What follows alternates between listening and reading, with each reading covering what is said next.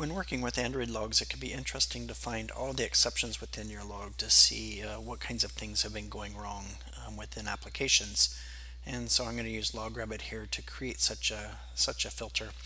And so the thing to notice here is that there's two pieces of an exception. There's what the exception was, and then there's the stack trace that goes with it.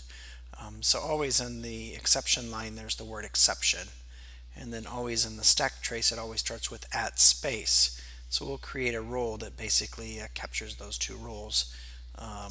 So I'm just going to say add filter here, and I'm going to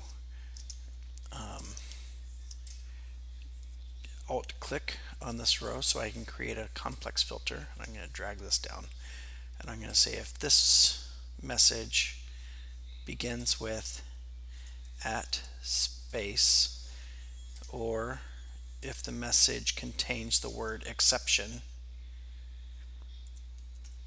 it matches our filter. I'll apply filter, and I'm going to name this filter exception, and I'll save it.